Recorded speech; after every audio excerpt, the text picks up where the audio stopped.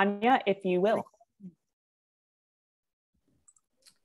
Hello, everybody. I would like to welcome all of you to this event and especially thank our speakers for being here.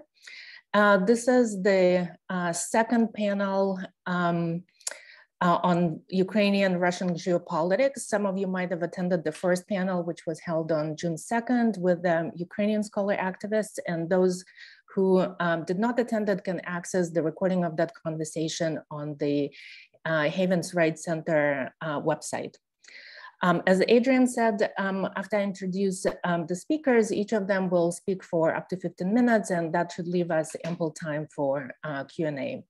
So today we have with us Natalia Savelyeva, Oleg Zhuravlev, and Ilya Matveyev.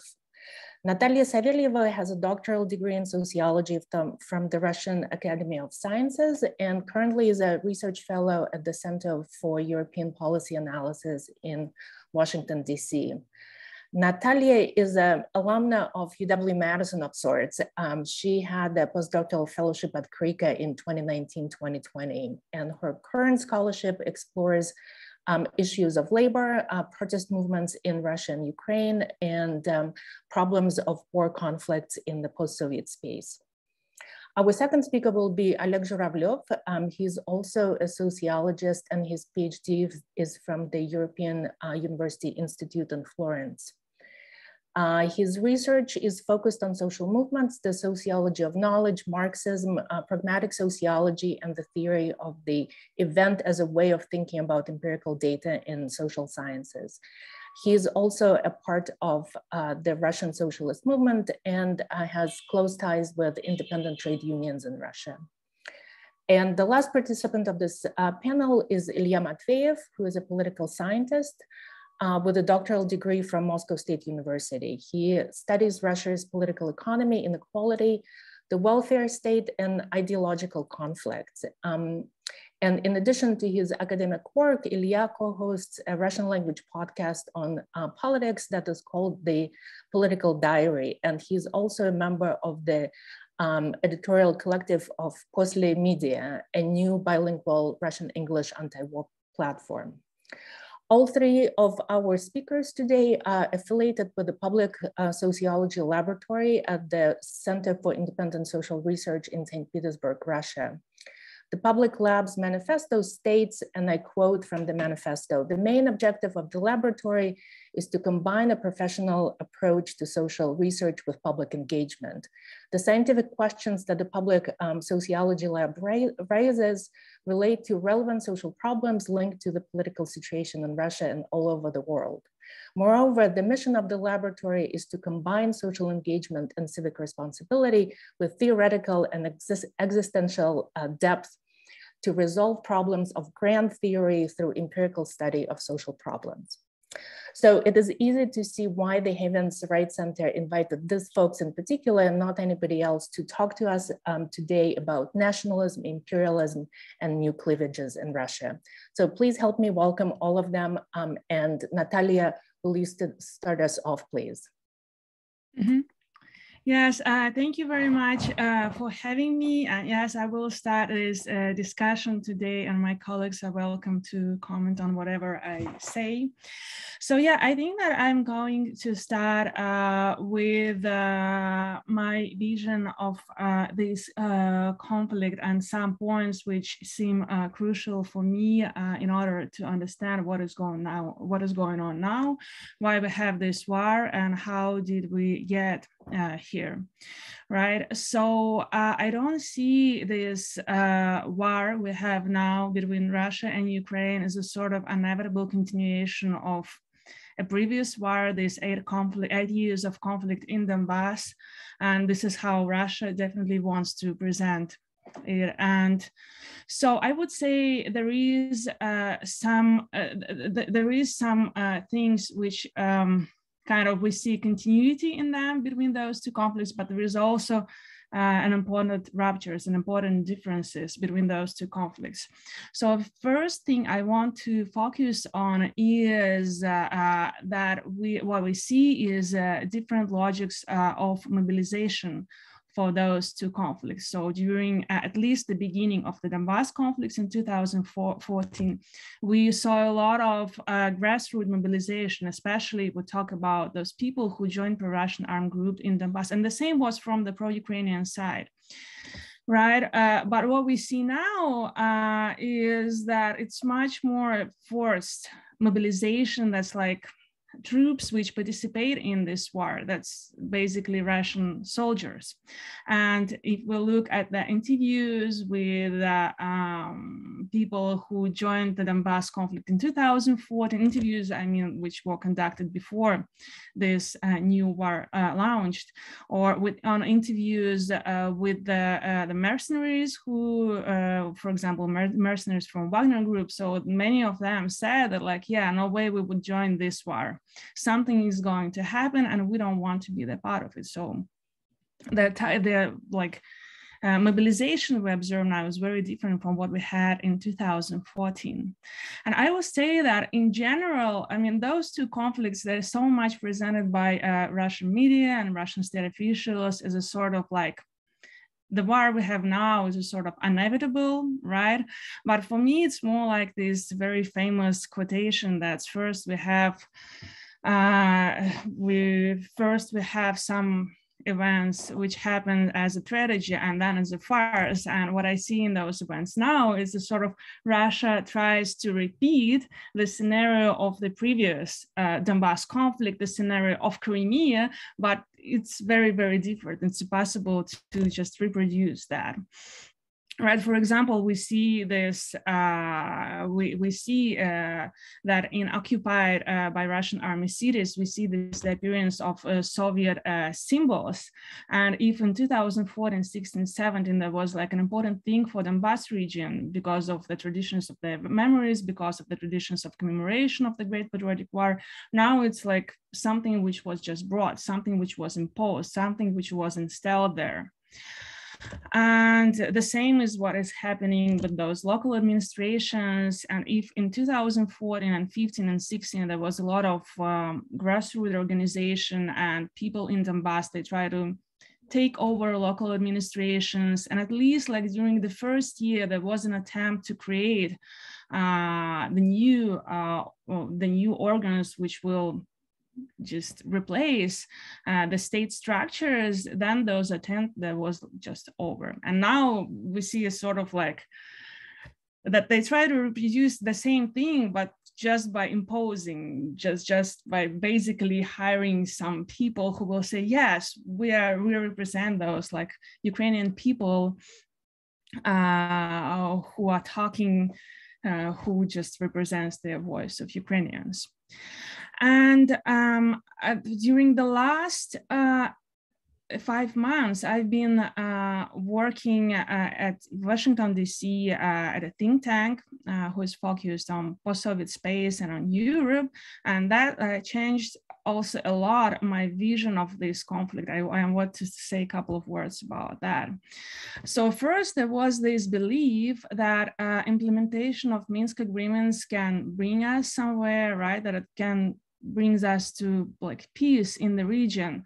But if we look back now, it seems just impossible, because now if we look like at the last 8 years, it is pretty clear that Minsk agreements were just a way for Russia to make Ukraine a sort of subaltern, to control its political space and to preserve its like domination over the region.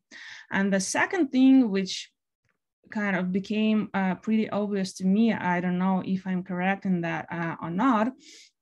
So there was a lot of discussions about Russia's legitimate security concerns. I mean, before this war started, before Russia attacked Ukraine. And I think like after 4 months of the war, we should say that like there was no concerns, right? There is no legitimate concerns for any country just to attack another country and start killing people there. And yeah, so both those things, like Russia legitimate concerns and Minsk agreements, that was probably a sort of like very misleading just line of discussion. I mean, at least this is how I see it now. And I want to say a couple of things about the context, which seems for me very important for this particular situation. So the first thing is like geopolitical context, but as I said, I don't believe in this Russian legitimate security concerns, but what was important for this conflict is that I guess for Putin and for like several people around him, what was happening in the world during like last year, it was considered as a sort of a window of opportunity, because there was like a mass after 2 years of pandemic, and US was focused on its own like crises, Black Lives Matters, and Biden was considered as a weak president, and in Germany we had a new, like Merkel left, and in Ukraine, Zelensky also, he was losing his popularity and his ratings were going down, and right before the war was like, I guess, its lower point. And I guess there was also this hope that Russian people, that again, that it is possible to repeat a history, which is not possible as we can see now, right? And that we will have a sort of Crimean scenario, but with the whole Ukraine. So a sort of like small, short and victorious war. Nobody would care about it. Russian people wouldn't notice that. US and Europe would not pay attention to that, and everything will be just okay. And Ukrainian people would just give up to Russia, and Russia will take over the region. But that didn't happen. I think that is very important to understand, and that's rarely discussed, is that Russian domestic situation, which I think let us understand much better what's like why we have this war. Because if we look from this point, from this perspective, this war doesn't seem that unpredictable. Especially, I mean, there is this, I would say, like simple explanation, which is like when Putin's ratings go down, he launched a war. And I remember that I saw a presentation which actually demonstrates that. So ratings goes down, we had like Donbass, Crimea, and now also there was like the lowest polling, the lowest, and he had the lowest ratings before the war, and now we have this war, right? But I think that's a little bit more complicated here, and the answer can come from the last 10 years of the evolution of political regime in Russia, because what we've been observing is that in 2011, we had those for fair election movement, like big mobilization in Russia, pretty unusual, which produced a lot of interesting effects. And one of those effects, and the most important one, this is what our study with my colleagues from Public Sociology Lab demonstrates. This is like a general politicization of society. So people stopped thinking about politics as if it were something dirty and they shouldn't participate in that. So people started joining a lot of local protest movements, a lot of local initiatives. And even if we see 2019 and 20 rallies in support of Navalny, we will see there are a lot of new people. And we can see that a lot of those people, they were ready to actually come, just not to fight with police, but I mean, the level of repression and police oppression in those years, that was just incomparable to what we had in 2011. So there was definitely this increased politicization and increased belief of the people that they actually have to be there, they have to participate, that politics is for them, that it is important to be there, and it doesn't matter if they didn't support Navalny. I mean, and we know from the polls and we know from our interviews that many people, they didn't support Navalny who joined the rallies, but still they believe that it is important to be there. And this is one tendency, and the state responded to this like growing democratization and politicization with the growing repression and growing like shutting down of all this, let's say, idea that Russia can be a democratic country, right? This Medvedev's, I guess it was about like Medvedev's term, but they decided that we don't need that in Russia. Russia doesn't need that. And they responded with like growing repression. And now we kind of see like the end of this term, like growing democratization, response from Russian state. And now we're at that point that we have like real massive mass repression, that people go to prison for like nothing, and even like a sort of Oh gosh, okay. So Russian state became more fascist. And the third thing, which I believe is important, is the Putin factor, which was discussed a lot. And I would say that here we also see the same thing. We see sort of like a continuity and a rupture, because we know that Putin repeated consistently that Ukraine is not a real state, it's not really a real country. And he said that in 2002, 2009, and that Ukrainian language is not a real language, and so on and so on. And actually that Ukraine is basically part of this like imaginary Russian world. But what is different, what is different in 2022, that he kind of moved from those words about how Ukraine is not a real country to actions. You know, he kind of like changed his political portfolio. He was always described as this very rational political actor. And suddenly in like last 2 years, we were observing this like move that he just switched from this area of realpolitik to the world of like longue durée history, when he became a sort of a historical figure in his own eyes, comparable with Peter I and Vladimir the Great and whatever, right? So he kind of reimagined himself. And I think that this war is just the part of this shift which happened with Putin himself. And he became, when he just decided that now he wants to be the great historical guy who will who will just bring Russian back its greatness. And we also see the very interesting shift in narrative. And I want here to make this comparison between the Donbass conflict and this war now, because I studied the narratives of pro-Russian combatants back in 2016-17. It was like basically 3 different narratives. And one of them was about this big contradiction, like big everlasting battle between the West and the Russian world. And this narrative, it belonged to a very specific group of people. There was the people from the previous military experience with some connection to Russian FSB or military services, so kind of mercenaries, people with very like conspiracy mindset.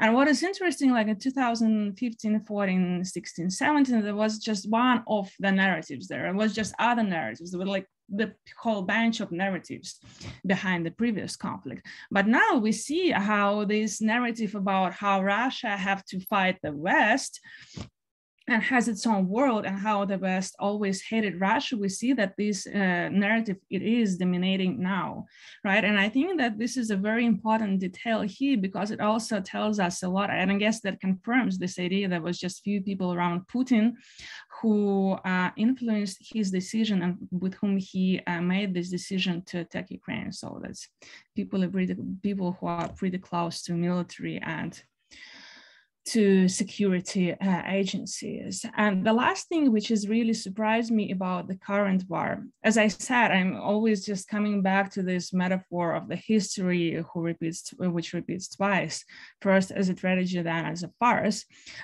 We see similar narratives, and we see a sort of similar feelings which stay behind that like whole mobilization, like in Russian people, why they support this war, and how Russian state officials and media try to fuel the support for this war. And we see here like 2 basic emotions. Those emotions are the same as we saw in 2014, that's fear and resentment.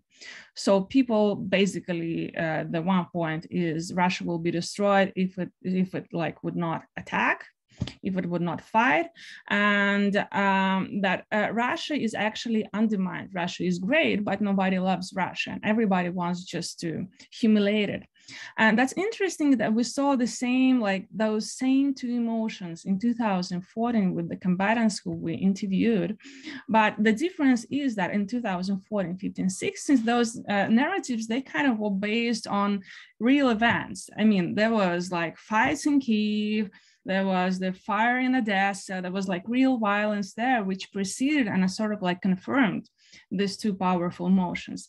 And in case of 2022, we still see like those words about those emotions and emotions themselves, but we don't see any events which can say like, yeah, that's why I believe that it is happening. So we see how those emotions, they are grounded in like the realm of imaginary, in a realm of like some ideology, right? So there's like some imagined fear and imagined resentment, which is based on some narrative which has almost nothing in common with the reality itself. And I guess I'm moving to my last point, which is about left movement and about what can be done in this particular situation, and about some like dilemmas which this situation make us to face with. So before this war and for the long time, there was a lot of critique toward NATO, right? Because it's a like militarized organization, and there was a lot of critique toward US and its imperial ambitions. But the problem, like the challenge of the situation in which we find ourselves now is that we see that after the weakening of NATO during the Trump, during years of Trump presidency, we see how the response to this war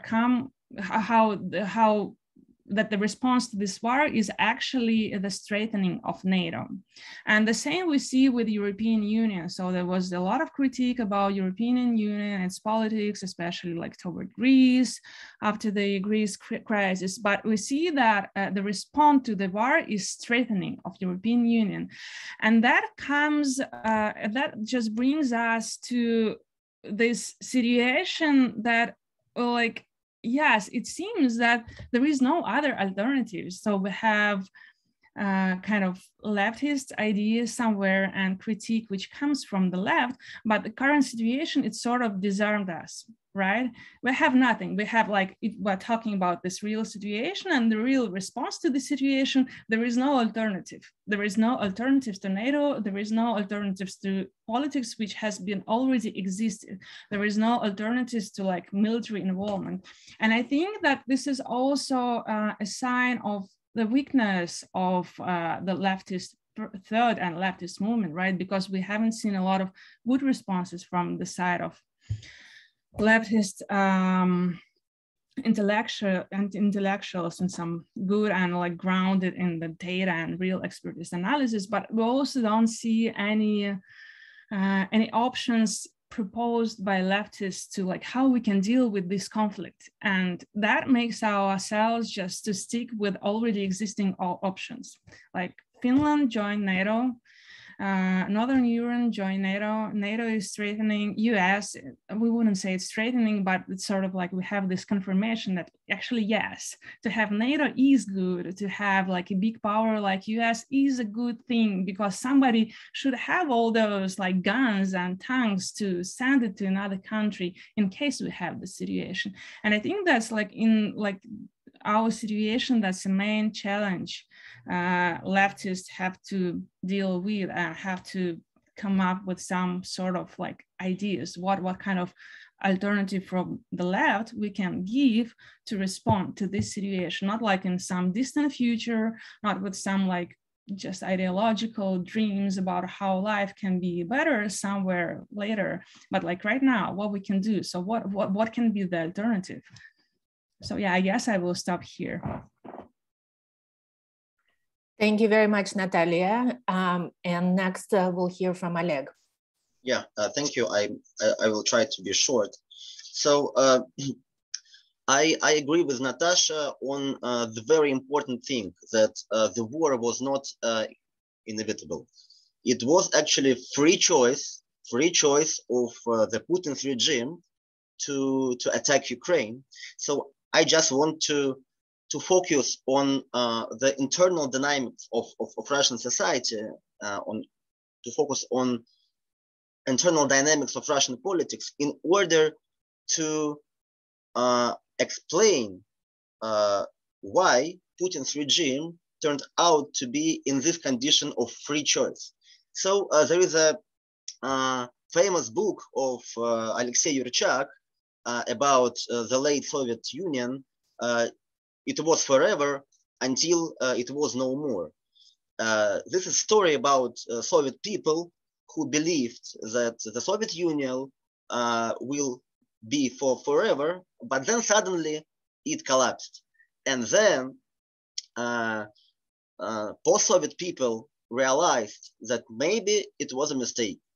So I want to tell the story of myself and of Natasha and Ilya, because we worked together like during 15 years. So 15 years ago, when we were students, we thought that so-called depoliticization, the condition of political passivity, will last forever. And we were dissatisfied with that. And we expected, like, when politicization will come, when the society will be politicized. And we even started our work in order to study why people are so politically passive in Russia. 15 years later, we have like total politicization, and we have the war. So we could not imagine that this process will be such fast. But this politicization was very special.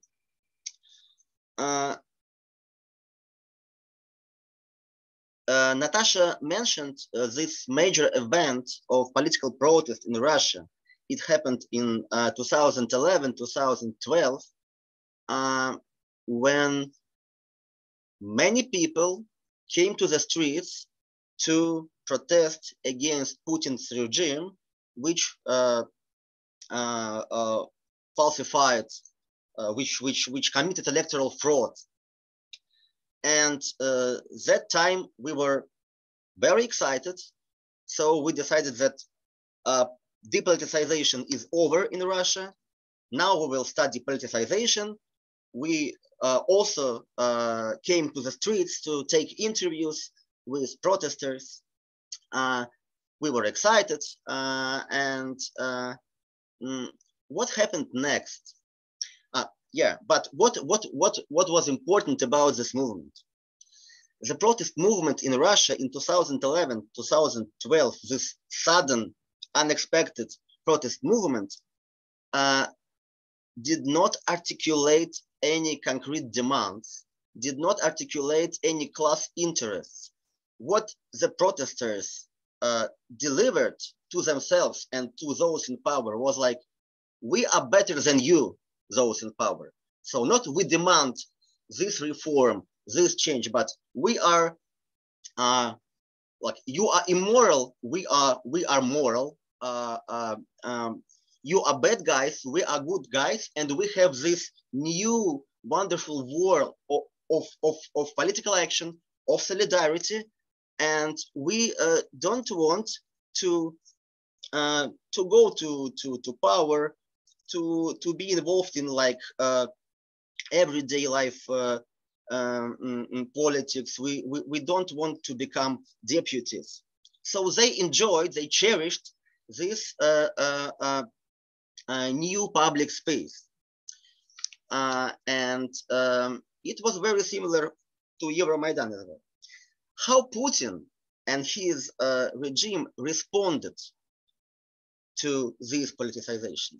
The regime responded to both Euromaidan in Ukraine and this for fair election movement in Russia by politicization of itself. So in a sense, Putin's regime created its own world of more politicized state, because before Putin's state looked very, very economic. So they were stealing money, distributed some money among oligarchs and poor people did some things, but they never looked very political. After 2014, they decided to annex Crimea and to support Donbas separatists. But at the same time, what was important was that they did not try to mobilize its own audience.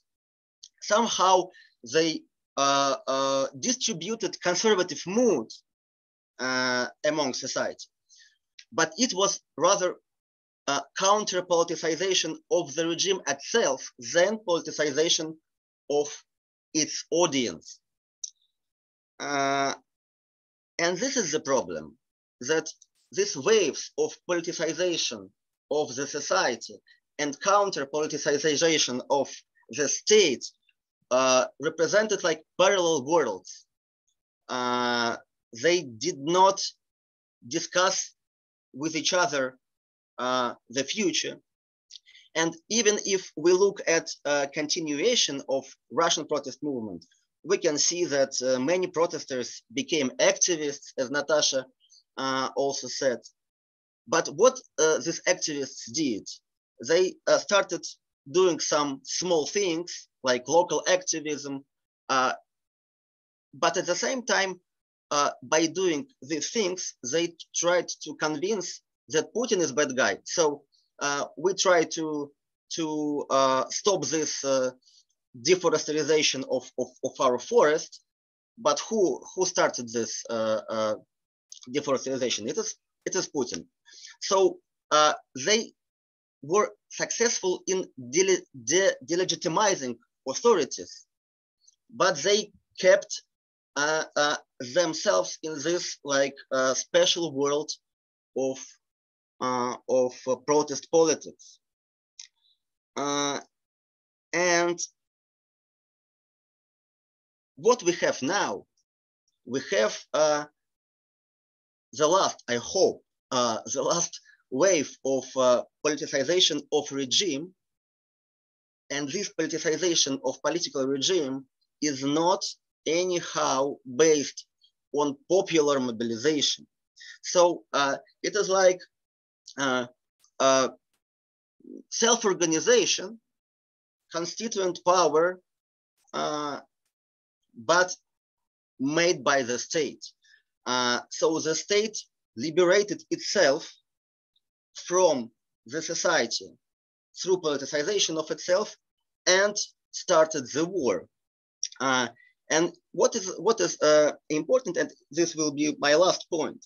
Now we collected almost 200 interviews with ordinary Russian people, among which we have supporters of the war, people who are against the war, and people who did not decide yet.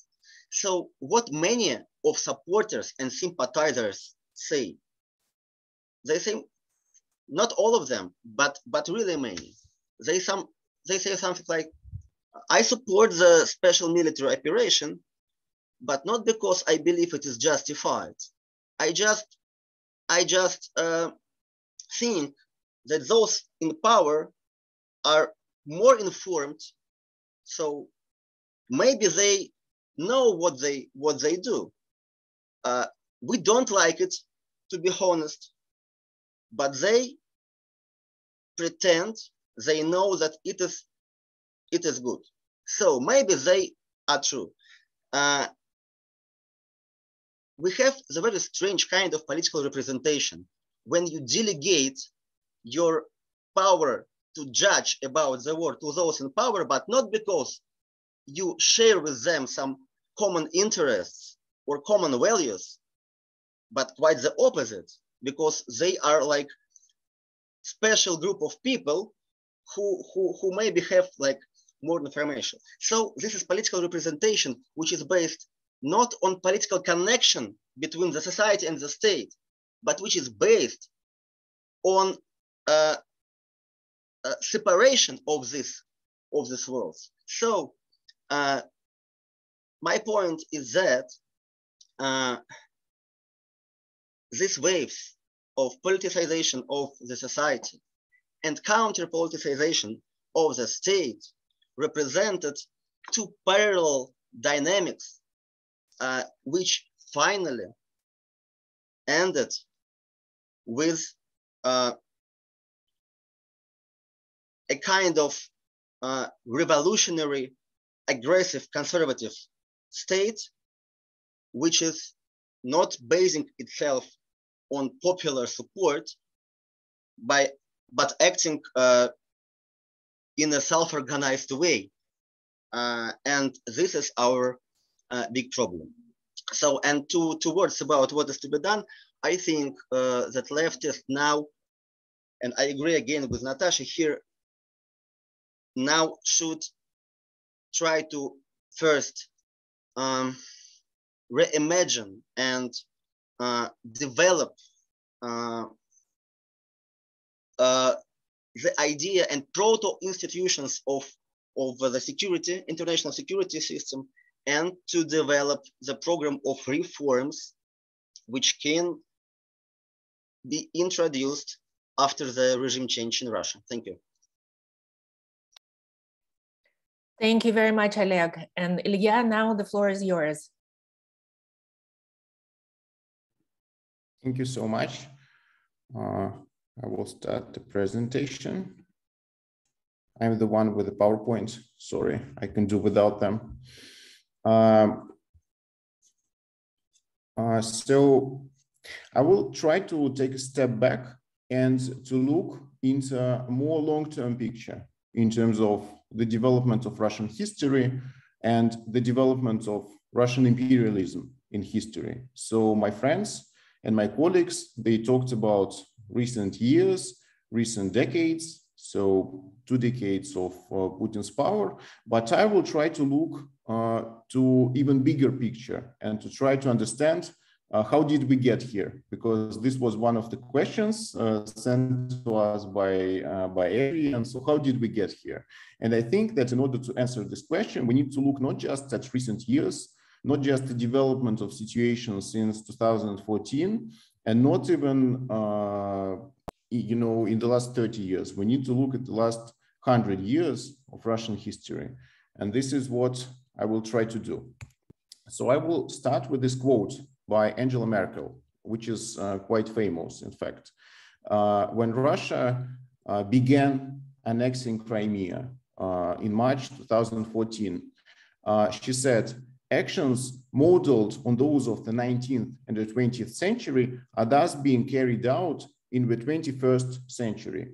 And in her speech, she repeated many times that what Putin is doing reminds her of not even the previous century, but the century before the previous century. You know, it reminds her of the 19th century, the century of the great empires.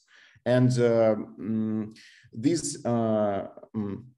this phrase immediately rings true. So when you hear it, this is what you immediately agree with it, because this is exactly what Putin's actions look like.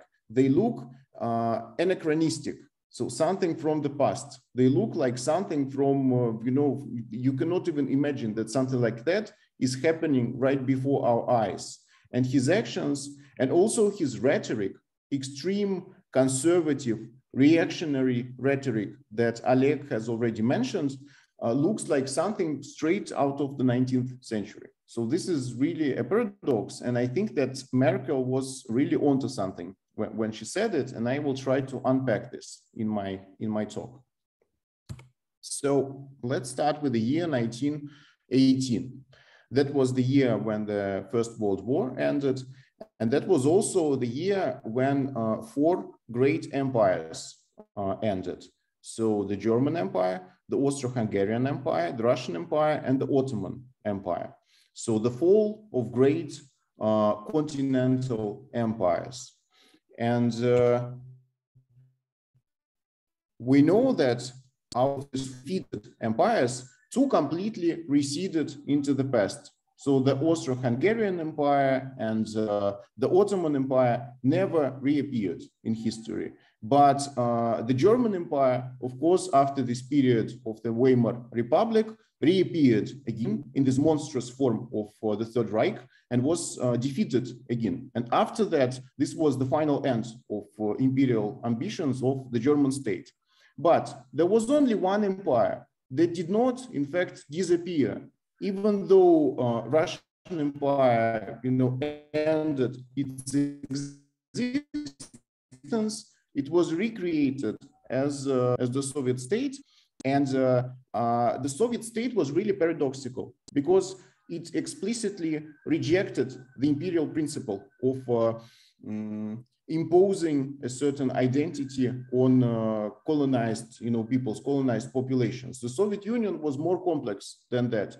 It actually recognized the right of self-determination of the peoples who were part of the Soviet Union. And this is what Putin criticizes all the time now. He says, basically, the Soviet Union allowed Ukrainians to be Ukrainians. That was the biggest mistake. So the Soviet Union recognized Ukrainians as a nation, right? And this was actually true. The Soviet Union did recognize Ukrainians and Belarus people and Kazakh people as nations. So, but at the same time, it maintained a very powerful centralized state, and it maintained the territory that corresponded to the territory of the Russian Empire. So this was paradoxical because Ottoman Empire did not, have its territory. Austro-Hungarian Empire lost its territory, and German Empire eventually lost its territory. But Russian Empire somehow recreated itself in the form of the Soviet Union, maintaining its own territorial borders. So the Soviet Union paradoxically was like a lease of life to the imperial principle, because on the one hand, it develops the national and cultural autonomy of the Soviet republics, maintaining their right to self-determination. On the other hand, it completely denied their political autonomy, because the Soviet Union was an authoritarian, state that did not allow any kind of political autonomy to the people in general and to various nations that were part of it in particular. So the United States invented a new kind of, global power that was not based on the principle of territoriality. It was based on the principle of economic domination that did not require territorial conquest. But the Soviet Union, perhaps the only empire in the world, continued to practice this territorial power. This is paradoxical. So it continued to practice this territorial power, even though it was not an empire in the classical sense, because it was not denying this cultural and national autonomy of its, subject nations. So, and then the central thesis of my talk is that the time is auto-joined. So the famous phrase from Shakespeare, Russian 1918 finally came only in 1991 when the Soviet Union collapsed. So strangely, the Russian Empire had a lease of life. So it had this spectral existence in the next decades after its official end. And it finally collapsed only in 1991. This is why Russian history is sort of dislocated. It is not synchronous with the European history. It's not synchronous with the history of the countries in the way. And this is why we have this strange paradox that the Soviet Union really has this paradoxical place in this war, in Putin's rhetoric, in the Kremlin's rhetoric, because on the one hand, so Putin said, the principle of self-determination of nations advocated by Lenin is declared the main evil and a time bomb under the Russian state. So Putin criticizes the Soviet Union, Putin criticizes Lenin specifically for allowing this principle of self-determination to have influence on the nature of the Soviet Union.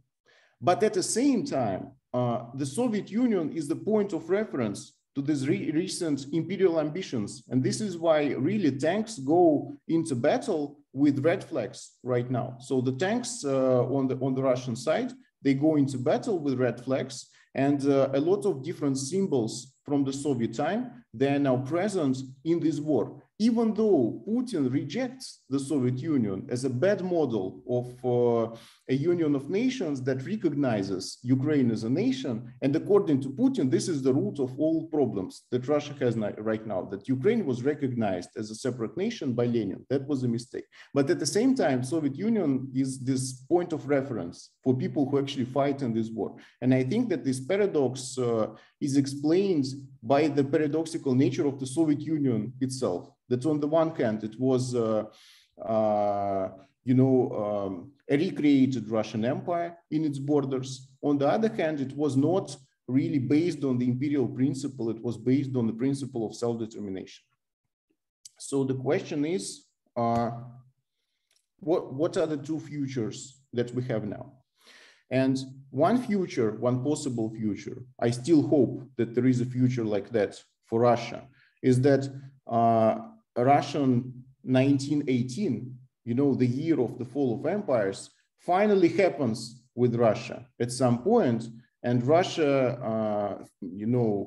transforms from an empire into a sort of normal nation state. If there is a normal nation state on earth, then Russia should be a normal nation state. So Russia should go back to its 1991 borders and try to reinvent itself as Germany did after the Second World War. This is a positive scenario, that Russia finally stops being an empire, and this historical anomaly finally stops, and Russia reinvents itself as something new, right? So this is one future. Another future is much more pessimistic, that maybe the age of empires, in fact, comes back everywhere around the world. Not just in Russia, but the world itself is moving back into the past. It is moving in the age of empires. And the second picture is Uyghur people in Xinjiang that are being retrained by the Chinese state, right? And Chinese state denies their national self-determination and basically tries to turn them into Chinese, just like the Russian state tries to turn Ukrainians into Russians right now. I see these as very compatible processes. And so maybe what Russia does is not this strange return to the past, but maybe it's a harbinger of this quite awful future in which imperial practices and practices of this violent nationalism are being recreated, right? So China goes in this direction, Russia goes in this direction, Turkey actually goes in this direction by trying to recreate, the Ottoman Empire, or at least it definitely has these imperial impulses. So maybe the whole world goes back to the age of empires. And in that sense, we cannot hope that Russia will stop being an empire. It will be just part of this new world of empires. So these are two futures that I see. And obviously, I support the first one. I hope that it is realizable. And the big question to us as Russians is, what do we need? What kind of historical opportunity is there to follow the first path and not to follow the second path? So this is what I would like to reflect upon. Thank you. Thank you very much, Ilya. And thank you again to Natalia and Oleg. And now we have time for Q&A. So there are two ways that you can ask a question. First, you can raise your hand virtually. And to do that, you need to click on the reactions button at the bottom of your screen and then click on the raise hand icon. And I'll call on you. And if you choose to go that path, when you speak, can you please turn on your video so that we can see you? And the second way you can ask your question is to type it in the chat and I will read it for you. And before we start with the questions, I want to also mention that to maximize the number of questions that we can take and our panelists can address, would like to ask you, if possible, to direct your question to one specific speaker rather than to have everybody answer the same question. And if you're uncertain who you would like to ask your question, I can pick for you, I can direct your question. So please, if there are any questions at the moment, let me know. You can raise your hand. Yes, so we have first a question from Esti. Hey, thank you. My question is to the last speaker. It seems to me that the way the United States and NATO are reacting to this invasion and this war is taking us in the direction of going back to a world of empires and of endless hostilities, which is interesting because, of course, the United States has invaded quite a few countries, including in recent history, and has destroyed them just as much as the Russians are destroying Ukraine right now. So I wonder if you can discuss that too, and the way the United States and NATO could choose to go into a world of just countries rather than a world of empires. Thank you. Right. Thank you for the question.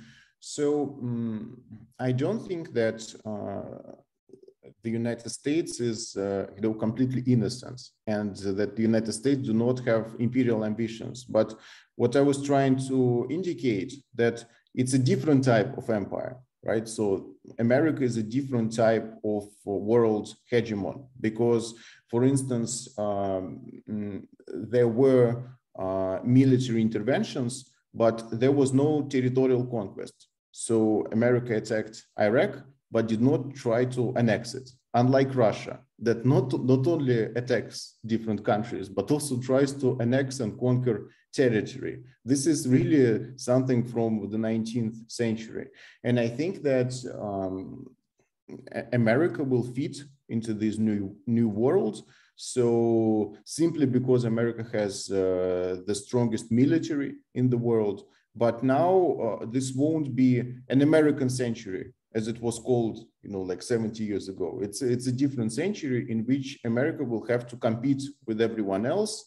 And I suspect that it will be more dangerous than even, the 20th century and the recent decades when America was basically the only superpower in the world. So this new world in which all these powerful countries compete with each other, these imperialist blocs compete with each other, it might be even more dangerous because potentially this can result even in the global war, unfortunately, because we know that this previous period of inter-imperialist rivalry before 1914 resulted in a world war. So, and then in another one. So I can only hope that this will not happen, but if we think that this historical analysis is true, then this totally might happen. So. We have another question in the chat to Ilya about, so the question is from Mike Zilber. What are you trying to illustrate by the picture in the last slide?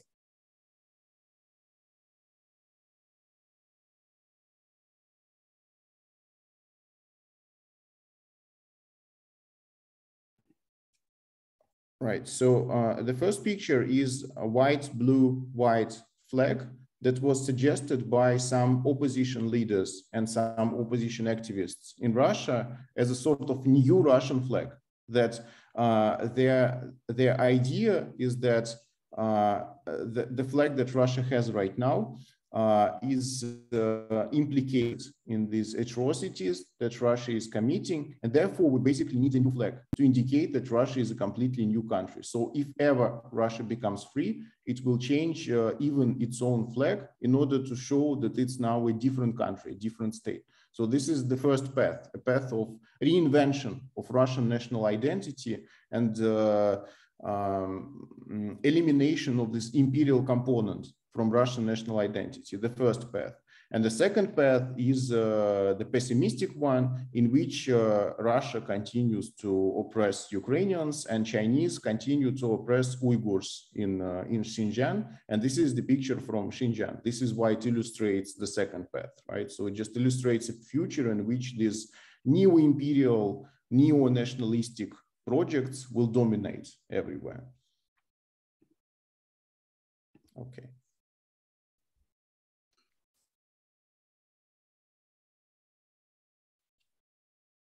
Other questions? I see that Bridget is raising her hand physically. Shall I begin? Yeah, please. Yeah. Some years ago, maybe 3 years ago, in Glasgow University, we had a conference on Soviet nostalgia,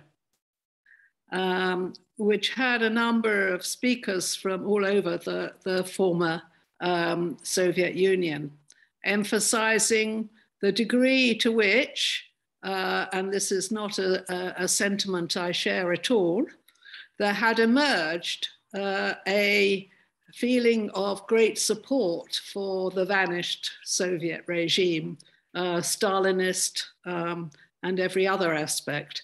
And I have wondered to myself since then, what created that and what's now creating the extraordinary severity of the war that we're seeing.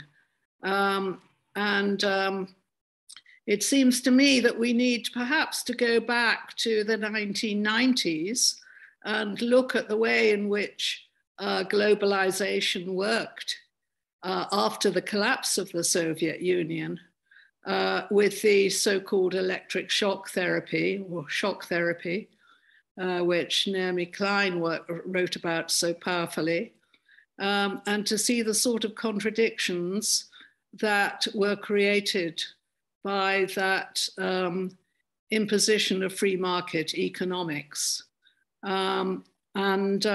I wonder whether the speakers, perhaps Oleg particularly, could comment on the nature of the contradictions within Russian society at the moment, economically. And of course, one knows that Putin and the oligarchs benefited from that. But do we see in any way that those contradictions are now being dealt with by this form of manufacture of an external enemy? Yeah, thank you. In fact, although we can say that there is a kind of resentment which was produced during the 1990s, at the same time, we don't see any strong revanchist mood among poor people who would translate this mood into support of foreign aggression. There are such people, but they represent rather smaller group. What is important is another thing, is that economically, Putin stopped this period of poverty. So during the Putin's terms, economic situation became much better, and the new, let's say, fetish of Putin itself Putin himself was stability, economic stability. And what Putin is doing now, after the first initial plan to fastly take the whole Ukraine didn't happen, is very dangerous in the eyes of many people, because they fear that this time of instability will come back. And of course, economic situation will become much worse than in the whole Putin's period. So, but at the same time, yeah, and it is important to see that we don't have really strong support of Putin's war. We rather see very passive support of people who are not inspired, but rather confused. So maybe Ilya will, as political economist, add something, but I would respond like this. I see that Natalia wants to chime in, please. Yeah, I want to add something about nostalgia. There are two great books which was published recently. The one is by Masha Gassan, is Future is History, and both books are about Russia, right? So Future is History, and the other one is by Gulnaz Shafardinova, is Red Mirror. And I think that those two books, I mean, they kind of argue with each other, but they give this answer for the question about the persistence of Russian nostalgia. And what Gulnaz tried to argue in her book is that 90s was never actually relieved in Russia. There was like a shocking event, a sort of trauma, but people kind of tried to forget about that. And like after 90s, future never come to Russia, right? So Russia is sort of like stopped there, and everything which Russia had, the imaginary of this possible future, is the past, like this greatness of, as Ilya brilliantly showed in his presentation, this greatness of everlasting empire. And 90s, it is a very complicated event. It's not just a shock therapy and like poverty and all those mafia guys on the Russian streets and gangs. It's also like sort of liberation as democratic values. People start participated in politics. There was a lot of creativity there too. But this part of 90s, this imaginary of 90s, did belong only to the very restricted group of Russians, which is like liberals. For all other people, and Putin tried to promote it, as Oleg said during all his terms, right? That 90s is a horrible thing, that thanks God we have Putin, that now 90s are over, and if we won't have Putin, we will have 90s again. So in a way, Russia was never able to survive this, the end of the 1991, the end of its empire, right? It's just kind of stuck there. Future never came. And the only image for future Russians have is like these dreams about the lost greatness. And we see in our interviews we collected with Russian citizens about the war, we kind of still see those sentiments there.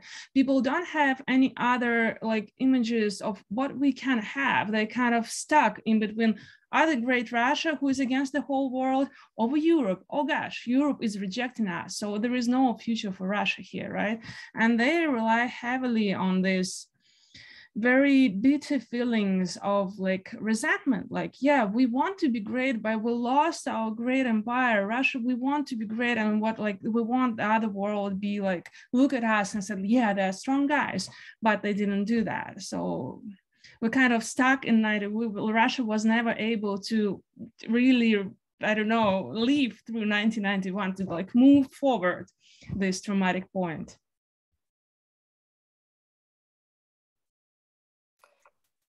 I see there is a question from Mira, but I want to bracket it for a little bit and jump to, I will be sure to come back to it, but I'm going to jump to Peter Rutland's question for Oleg.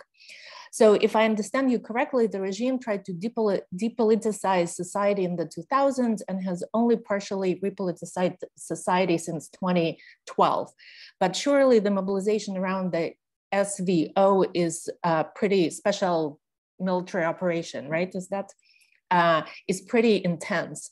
If this is not a full politicization of Russian society, what would such a full mobilization look like? Can you imagine some additional steps which this state could make to intensify the mobilization? Yeah, thank you. So the paradox is that, again, many supporters of the invasion are not really mobilized. So they are rather confused, and they feel fear. And that is why precisely the fact that Putin had always tried to demobilize and depoliticize people, he tries to avoid military mobilization. We know that many conservative, like radical conservative people, even in the Kremlin, like call for a military mobilization in order to win the war. But I think that Putin himself understands that it would be dangerous for his regime.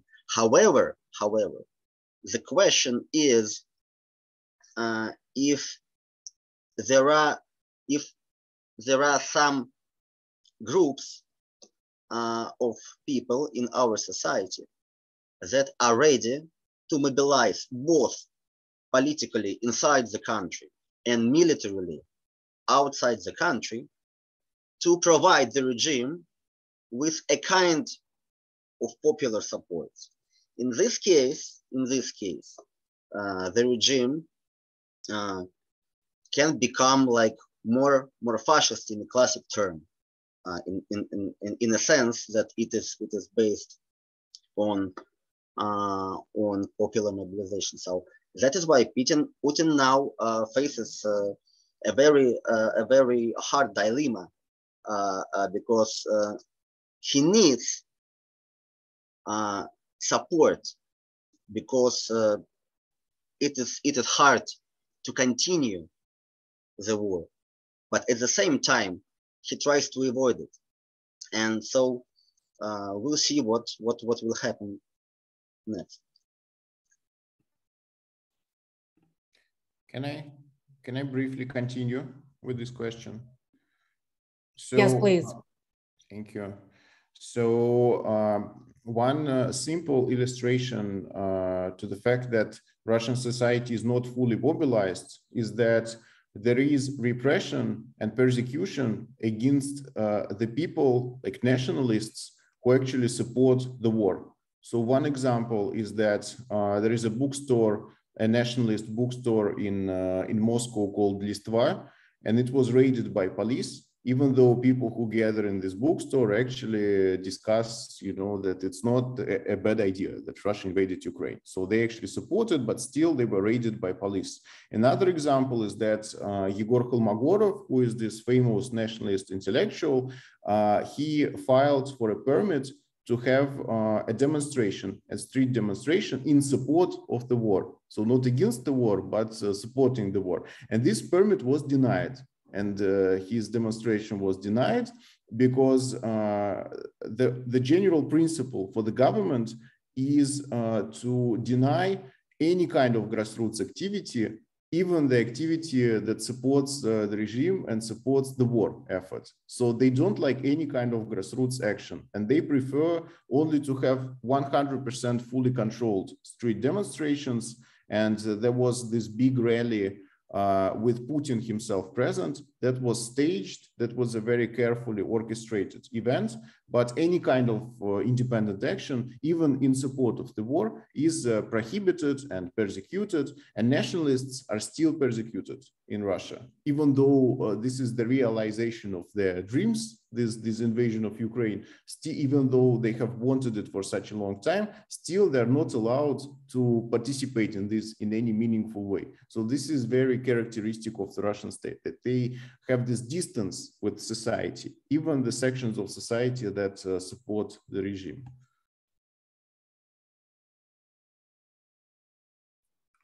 I have received a question from Will, who's asking either Natalia or Ilya, or maybe even Oleg, to speak about the history of the Azov battalion in Ukraine. So I don't know which one. I know you all are experts on Russia. This might require some sort of additional expertise on Ukraine.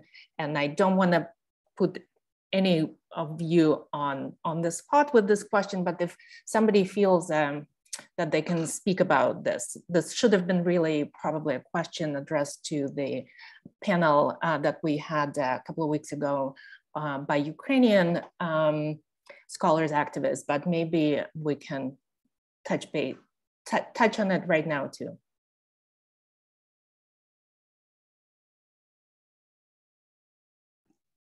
Right, so I can start with this anecdote. I don't know whether it's true, but it's still rather ironic. So there was a report that so Putin did not know that Azov battalion is now an official part of the Ukrainian army, which is true. So this battalion is not an independent paramilitary force of any kind. It's part of Ukrainian military. And so Putin was informed that Azov battalion is not some kind of ragtag band of Nazis. It is actually a military unit. And so when some advisor told him that, he didn't believe this advisor. He said, show me the documents. I just don't believe you. This cannot be right. So I know for sure that Azov battalion is just a band of Nazis who like to kill Russians. And so Putin was presented with some, research note about this battalion, about its history, and then he said, okay, so I was wrong. Apparently, it's true that Azov battalion is really part of the Ukrainian military.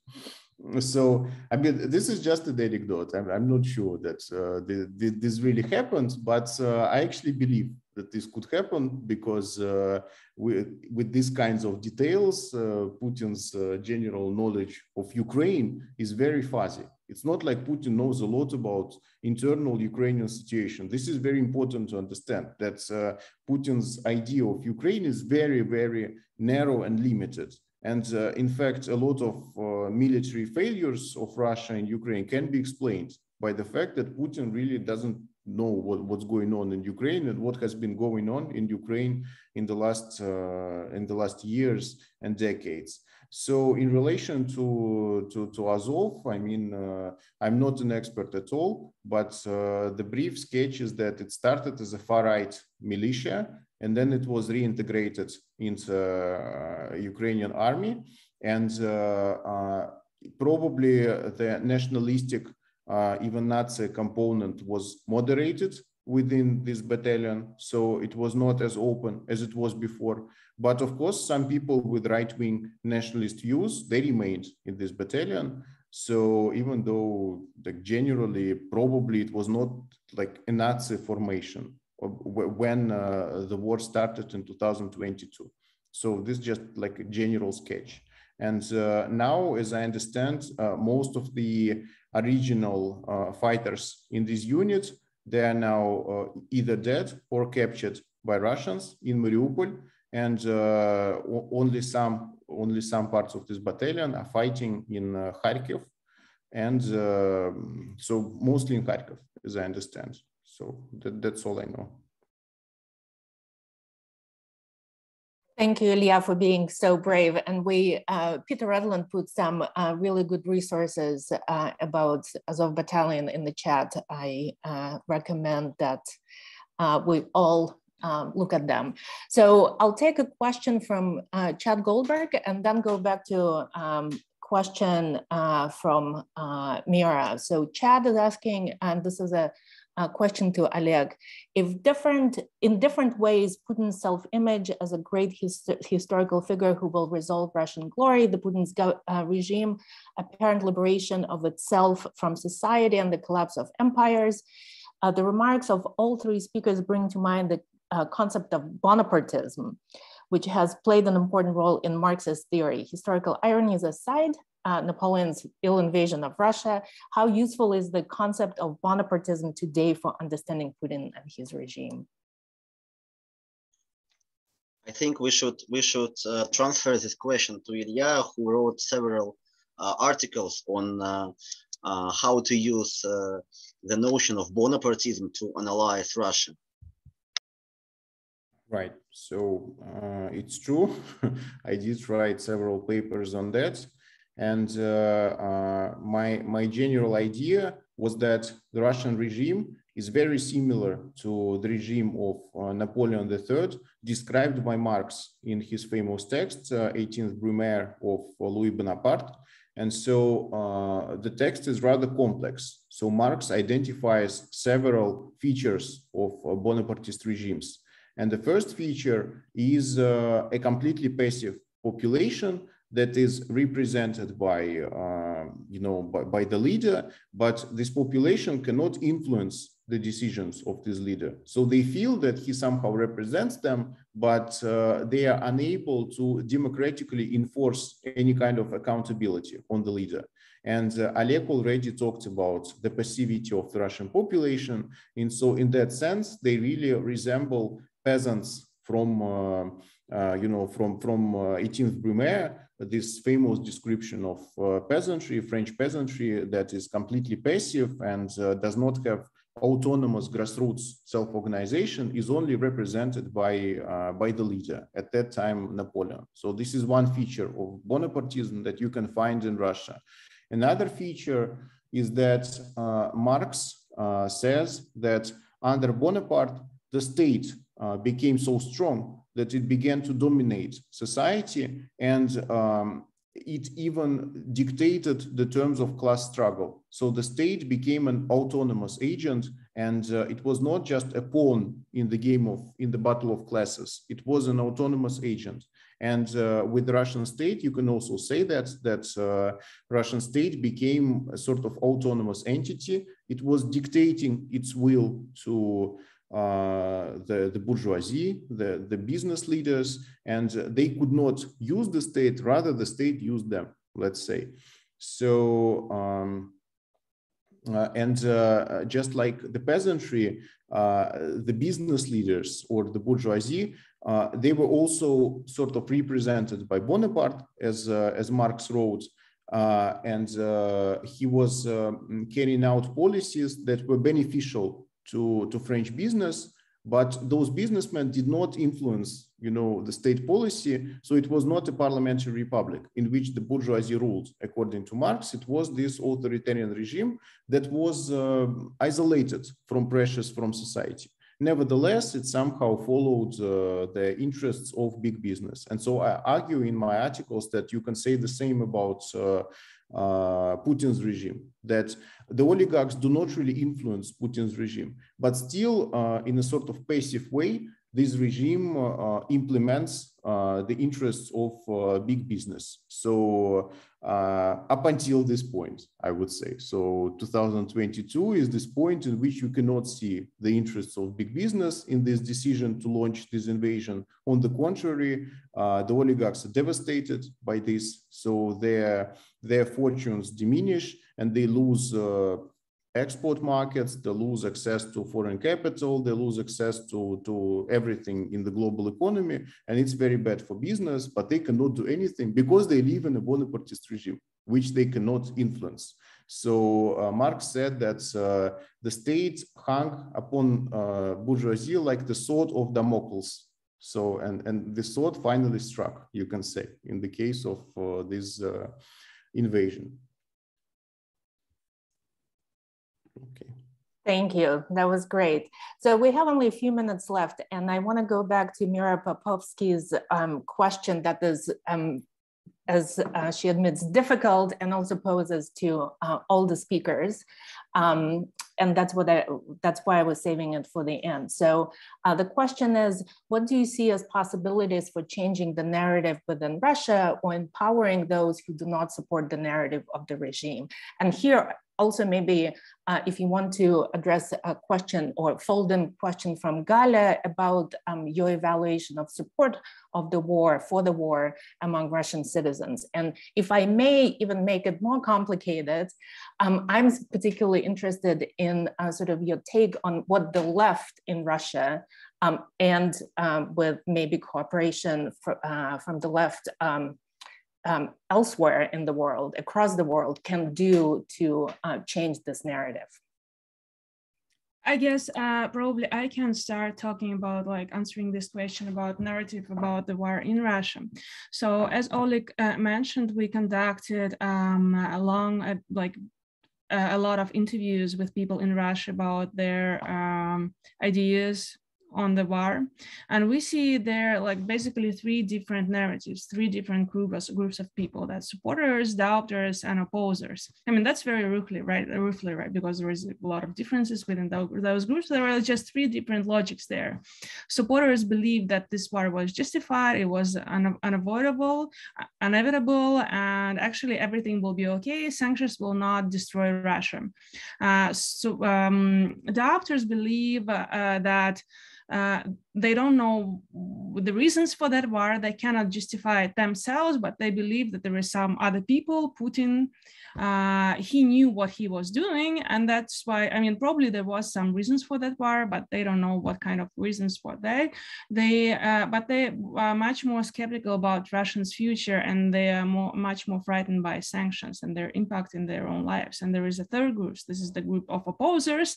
They don't believe that the war was justified, and they really believe that sanctions will destroy Russia, right? And we don't see now how those like three groups are changing. So probably the number of people who try not to care about this war, like the number of doubters, it's growing.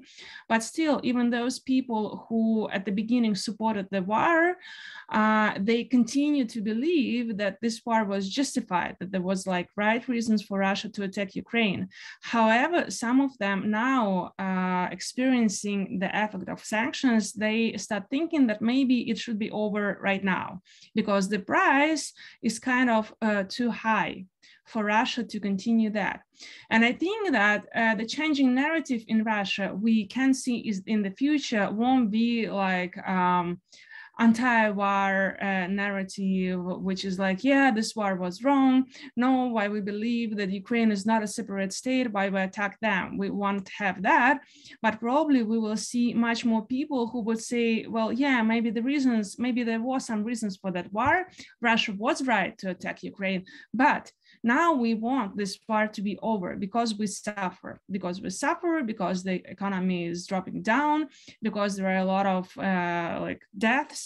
So I think that this is the shift which we can expect. It will not happen right now.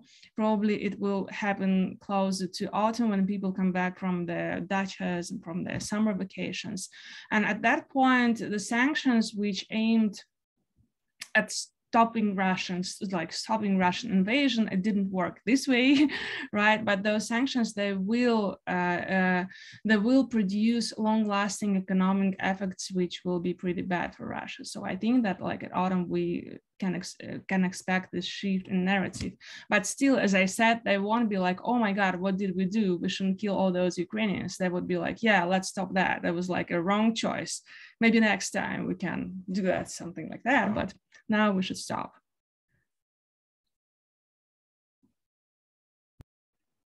Oleg, and then Ilya, or Ilya and then Oleg.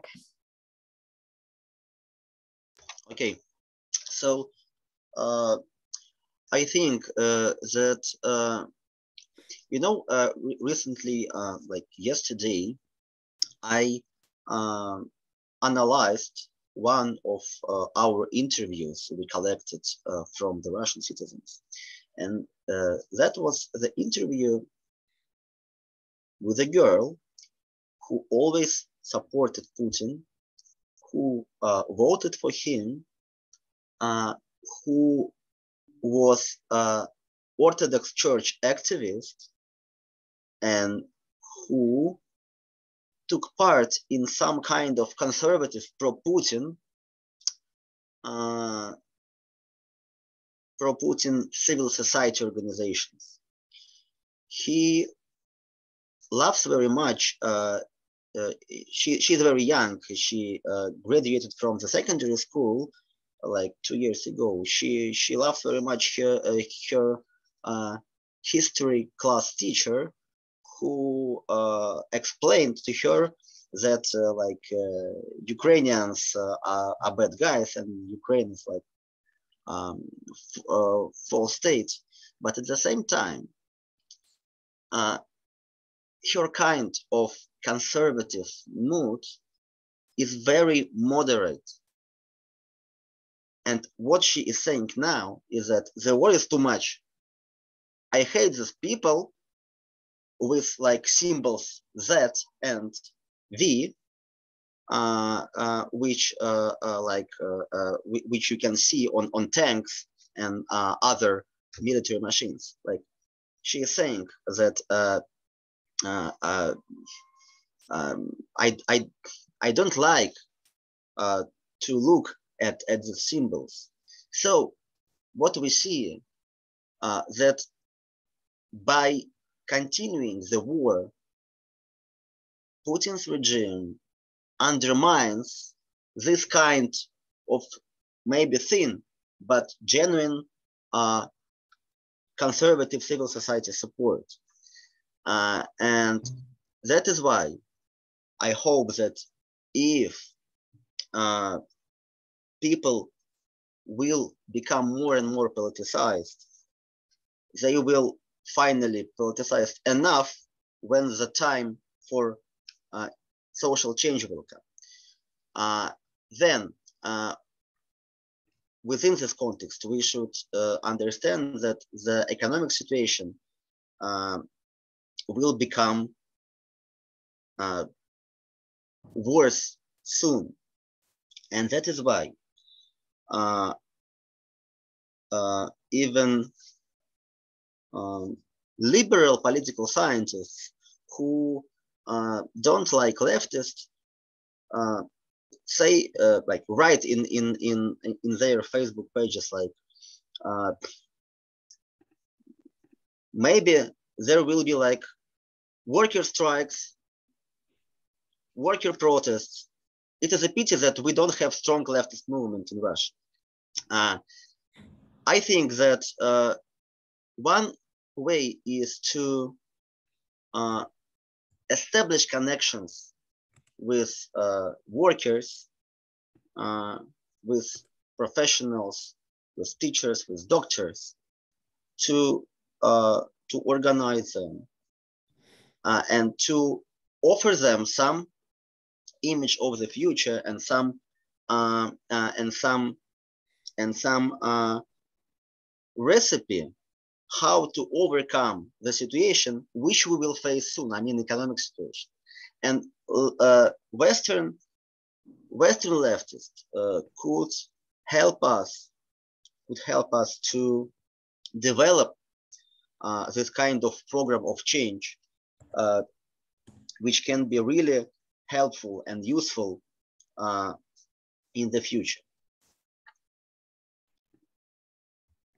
Right. So can I add a few points to this question? So Oleg tried to be optimistic. So I also want to be optimistic, but I really can't at this point. So I'm not really able to be that optimistic. So I would like to go back to Alexei Yurchak's book that was already mentioned.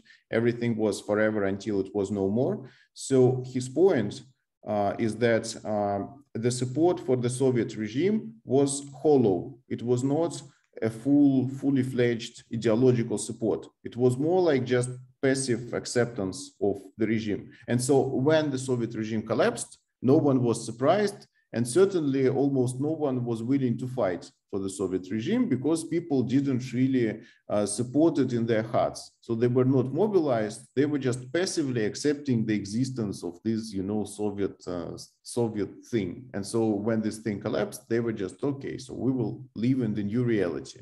So, but the problem was that the Soviet regime did not collapse because of some social mobilization, because of some protests. It collapsed because of the reform process started from the top. Reform process started by Mikhail Gorbachev.